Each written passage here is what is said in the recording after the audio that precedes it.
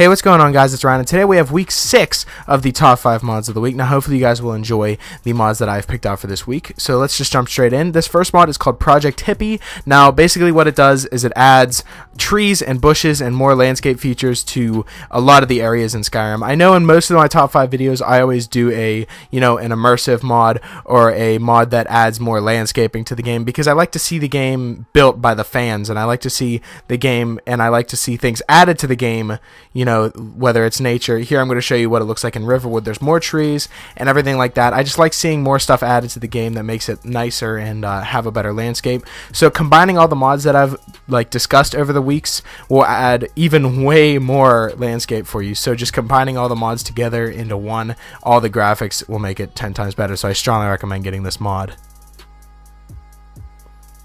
The next mod that I have for you is called Skyfall Estate. Now, I really enjoyed this mod because it is right outside Whiterun. Now, for Whiterun, being close to there, because I spend most of my time in my Skyrim playthrough, I always spend it in Whiterun. I do all my selling of my goods there.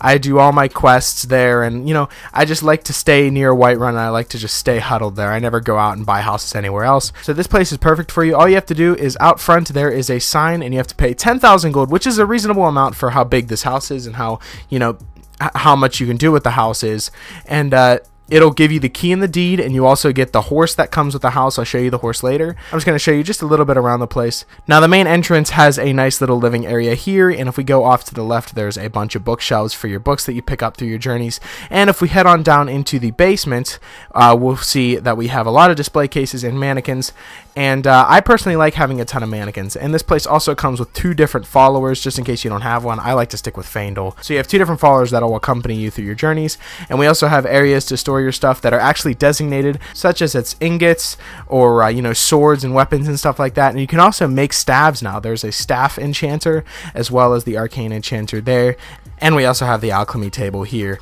I'm going to show you just a little bit of the horse. Now, the horse is actually special because it runs like 2 times faster than a normal horse, and if you sprint, you go super fast. So I strongly recommend getting this mod because the horse, its name is Onyx. It is a really fast horse. So altogether, the house and the horse, it is all worth it, and I strongly recommend getting this mod.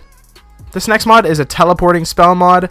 Now, basically, all it does is you can use the spell after you have a master an alteration, and it takes you to this little area that I'm in now, and you can teleport almost anywhere in the map.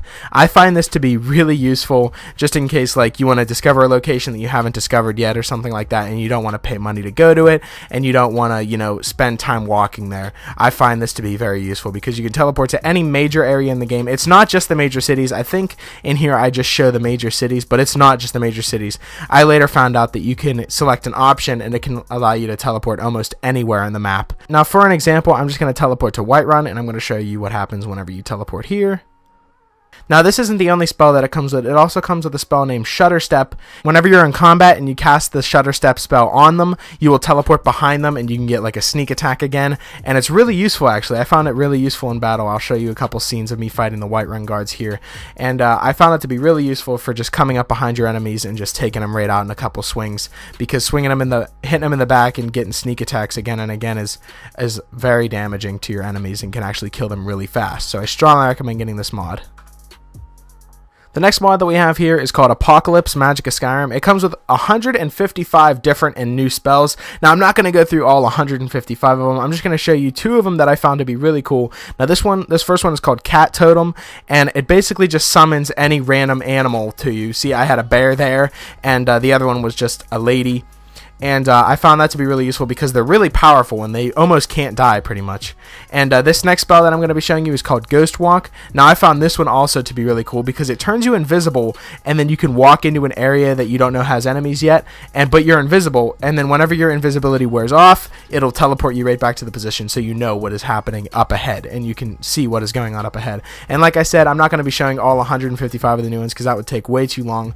If you do want to see all 155, you can download the mod for yourself, which I strongly recommend doing because it adds way more opportunities for spell using in the game, and I really like the ability to use a whole bunch of different spells and use a whole bunch of different elements. So I would recommend this mod to anyone who likes playing around with spells. Now, the number 1 spot mod that we have for today is called Shezri's Old Heraldin Town. I believe that's how you pronounce it. So what it comes with is it comes with 26 buildings, 29 voiced characters, over 800 lines of voice dialogue, 23 dialogue scenes between residents, and the NPCs turn their lights on and off at night, which I found was really cool. And there's signs that are posted, and there's named streets. There's secret underground tunnels with taverns and inn. There's 2 buyable player houses, and they're both very unique. There's 2 buyable player apartments. There's loads of different shops and stores that you can go in and explore. And there's a complete library in the game with every non-skill book and more. And you can read all the books, but you cannot remove them. Secret passages and secret rooms are included, as well as a short quest to find out information about a resident. And there's tons of new dialogue. So as you can see, this mod does come with a lot of items, and I strongly recommend getting this mod because I explored the city just for a little bit and I got lost in everything. I got lost in the whole city. I spent like 30 minutes in there just exploring everything and just, you know, just talking to every NPC, and it's a really interesting mod, and they actually put a lot of time into it. So I do really recommend getting the mod and exploring the town for yourself, as I can't show you the entire 30 minutes in here because the video would be too long. So that is our number 1 spot. Hopefully you guys did enjoy the video. If you did, I would appreciate it if you left a like and subscribe if you're new. It really helps me out a lot. Once again, I want to say thank you so much for the support recently. You guys have been killing it with the likes and nice comments, and I read them every single day, and they mean the world to me whenever you leave nice comments like these. So special shout out to these people who have been leaving comments on my videos constantly and constantly letting me know if I'm doing something right or wrong.